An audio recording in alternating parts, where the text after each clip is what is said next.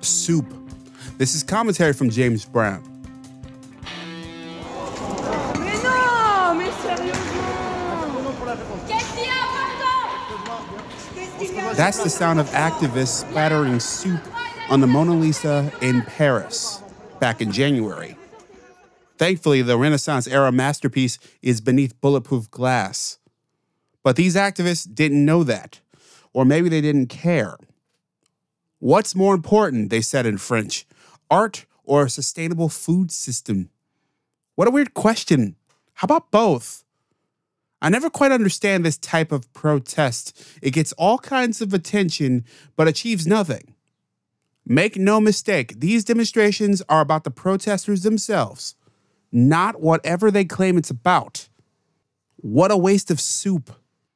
On that note, I'm James Brown, and as always, be well.